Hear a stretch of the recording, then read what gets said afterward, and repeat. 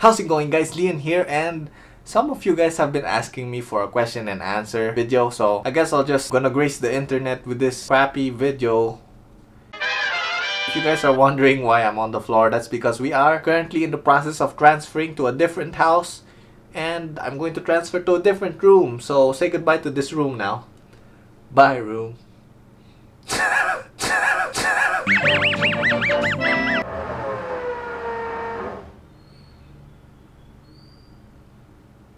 That sounded like a T-Rex.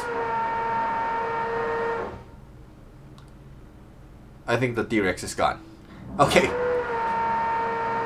I'll just make my voice louder so that you guys could hear it over the drilling. First question.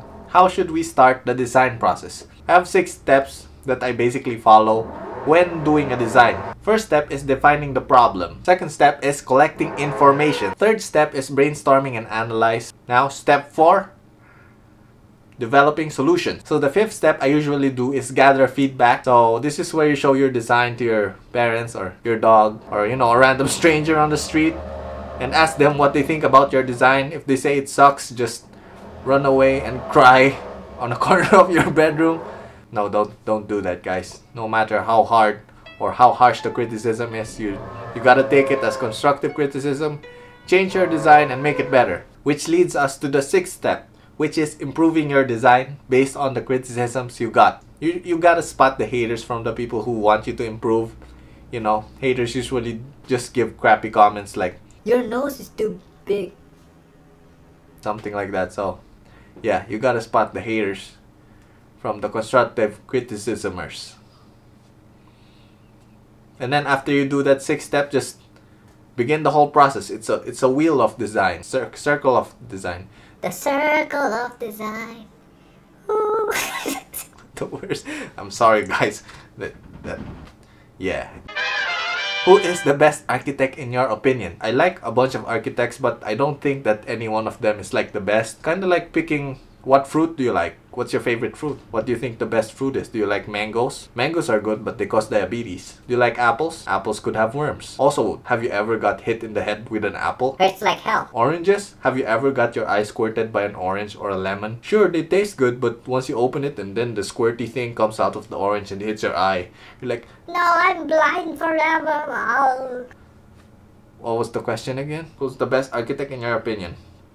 So, I have 4 architects that I admire really much, but I don't think any one of them is the best. Frank Lloyd Wright, Le Corbusier. People pronounce it differently, but I like to pronounce it Le Corbusier because why did they put the letter R in the last of his name if you're not gonna pronounce it? Respect the letter R, guys. Le Corbusier. Or Le Corbusier. Whatever floats your goat. Third one I like is Zaha Hadid. And then the 4th one is Bjarke Ingels. Moving on to the next question. What do you think about 3 years of architecture degree? Is it okay or isn't it enough time? You know what? If you guys could reduce architectural degree to just 1 year, I say go for that. After school, you're still going to learn, so it's like a never-ending school. Architecture is just never-ending learning. Doesn't matter if your school is 1 year, 3 years, or 5 years. Just get whatever is most available to you. Less is more or less is a bore. Which one do you agree with? So when I was a student, my motto used to be less is a bore. So the more things I put in my plate, the more grades I have. Right now as an architect, I think I'm more on the side of less is more. Because the simpler you solve something or the simpler your solution is to a certain problem means the more thought that you put into that solution. But that could change when I grow old. Less could be a bore, like the less hair I have, the more boring I become. That has nothing to do with architecture. What is your favorite anime? My favorite anime is Full Metal Alchemist Brotherhood. I also like Naruto and One Piece, but Full Metal Alchemist Brotherhood is the shortest of those 3, and I'm a lazy boy, so I like that anime the best.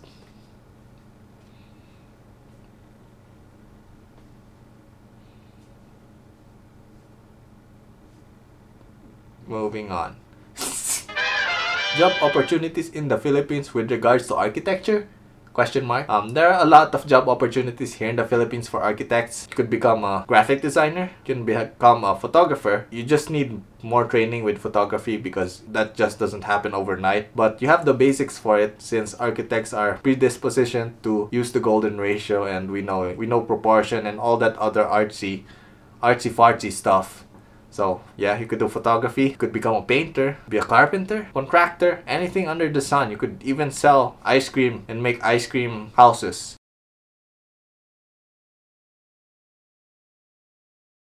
That's a great idea. Patent pending. Don't copy that idea, guys. That belongs to me now. Every time you make an ice cream that is shaped like a house, I'm gonna have to charge you $10. Do you still create concept ideas towards a project, a house, a building? The answer to that is yes. I always create concepts and ideas for houses. Mostly, I just steal it from Pinterest and ArcDaily. But you know, I think that's still considered creating a concept or idea. You guys don't do that? Real man of genius. Architects are usually overlooked in the Philippines. Do you recommend going abroad to work and study as an architect? Some of my classmates and batchmates that work abroad have more monies than me right now. If you have the opportunity to go abroad and practice there, that's good. But I think being an architect here in the Philippines is not that bad too, because you know, it only depends on what company you do here or how many projects you get. So it doesn't really matter where you go if you go to abroad or stay in the Philippines. As long as you are a good architect, you will have no problem financially. You will have no more problems with overall happiness, because architecture is a job of passion, which means that you love what you are doing. So you could be doing it abroad and here in the Philippines. Either way, you will be happy. I hope that answered your question. What is your design philosophy? So my design philosophy is, as long as it looks good and you get paid for it, architecture. The worst. Right now, I'm just mooching off other great architects like design philosophy, less is more.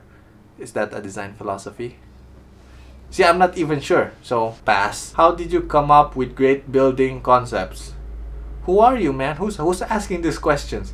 How do you know that I've come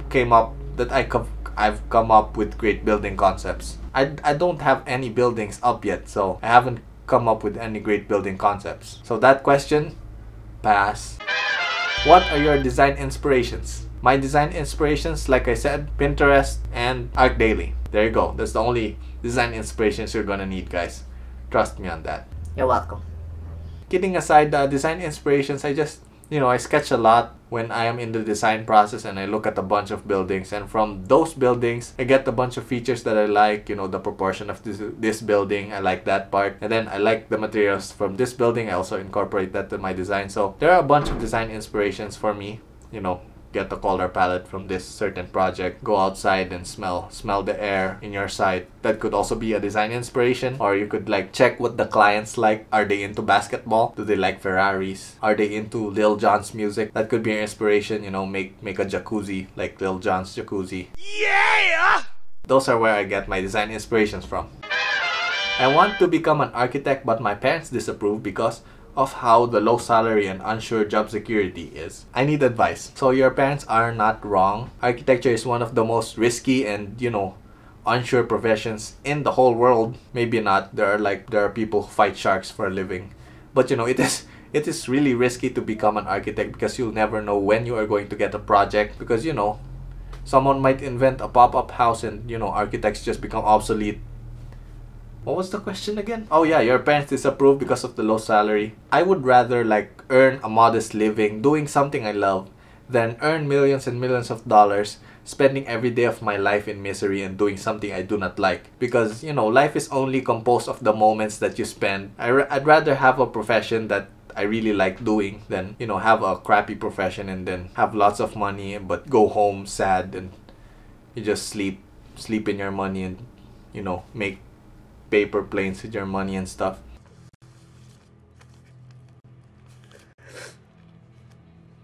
At the end of the day, money is just money and your life is gone. So that's the only resource that you cannot buy is time. So go for what you want to do. If you want to be an architect, go for it. Your parents will appreciate this in the long run. If you obey your parents and become a doctor, in the future you're going to hate your parents because, why did you make me become a doctor?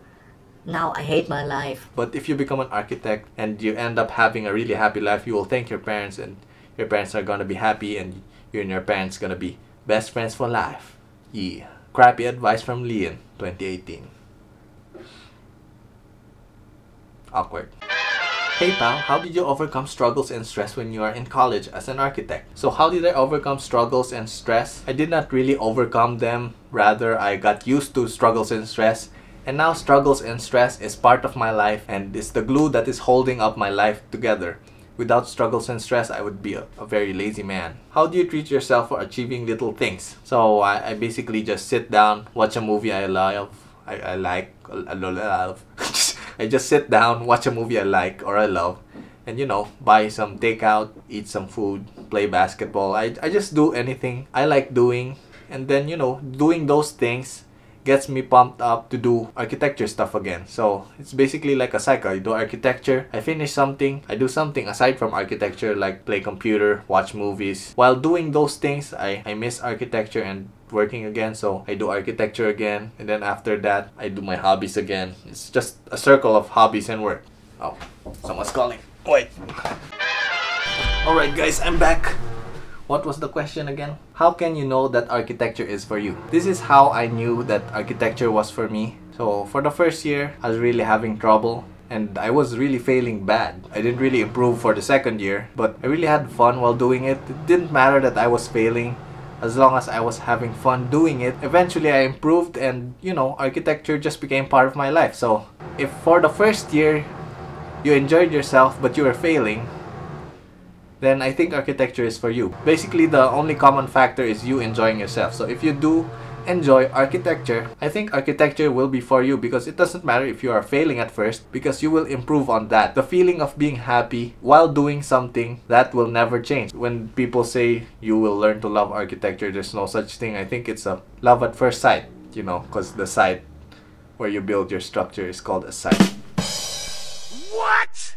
What? Where was I again? Oh yeah, so architecture, in my opinion, is like a love at first sight type of thing. If you did not like it at first, you are never gonna like it ever. That's how I knew that architecture was for me. Oh, I need water. Just gonna lubricate my throat with my own saliva. Alright, next question. Are you pro with the increase in CPD units? Is it not unfair for those who work as draftsmen? For those of you who are not familiar what CPD units are, basically CPD units are these units that you need to collect. These units kind of like Pokemons. In order to renew your license, you need a certain amount of CPD units. So for example, in order to renew my license, I need 42 CPD units. So I go to a seminar and that seminar gives me 2 CPD units. So I am 2 more points closer to renewing my license. I'm not really in favor of CPD units in general. I don't like the whole system of how it works, because I think it should be somewhat different. It should be tier-based CPD unit system. So for example, I am a level 1 architect. So in order to level up to become a level 2 architect, I need to gain 5 CPD units and then renew my license. So I go to seminars and earn that 5 CPD units. So I go to PRC and renew my license with the 5 CPD units. They level me up to a level 2 architect. So now that I'm a level 2 architect, I can now make houses. Yeah, level up. And then I want to make taller buildings, skyscrapers and that sort. So for that, I need to be a level 3 architect. So I need to earn a certain amount of CPDs, like 100 CPDs or something, to become a level 3 architect. And once I achieve those CPDs, I become a level 3 architect, so on and so forth. Could become a level 3 architect and stuff like that. I think that's how the CPD units should be based upon. If there's someone out there who's doing the CPD law, maybe you could do it like that, so that the CPDs become more exciting, like playing a role-playing game, or it's like playing Ragnarok, some game like that. So yeah, I'm not in favor of the CPDs because it's too time consuming, and all the resources that you need to allocate in order to just get CPD units to renew your license. I don't agree with that. Last questions. How was your architectural student life? Architectural student life could be divided into 2 parts. The first part is my second year and first year, where I was still getting used to doing all the architecture stuff. So at that stage of my life, it was pretty hard and I failed a bunch of subjects. But for the second half of my architecture student life, it was rather easy because I got used to it. First year, second year, life sucked. Onwards, it was pretty easy peasy, lemon squeezy. What do you find difficult about it? So I think what made first year and second year of architectural life harder It's because I got culture shock and I wasn't really used to drawing every day, all day, 24/7.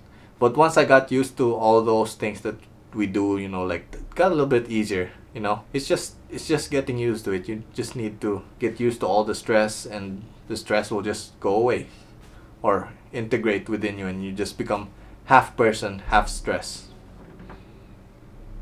Yeah, that's the last question, guys. Need more water. Must push through. If you guys like this video, please like, comment, and subscribe down below for more videos like this from me, your boy Leon. Usually I post cooler and, you know, more b-roll and stuff like that, but for this video, I think the question and answer will do, because this week has been really busy, guys. I have been doing a ton of things. Also tomorrow I'm going somewhere far from this place, so I don't have time to add cool effects to this question and answer video. But if you tuned in and watched this whole video, thank you for doing that. You are super awesome. I will see you on my next video, which will be much cooler than this. Also, I'm going to show you a sneak peek of what my next video will probably be. Okay, so that's just a little sneak peek of the next video that I will be doing. It's gonna be so awesome, so just stay tuned for that. Again, thank you for watching. I'll see you on my next video. Flying peace.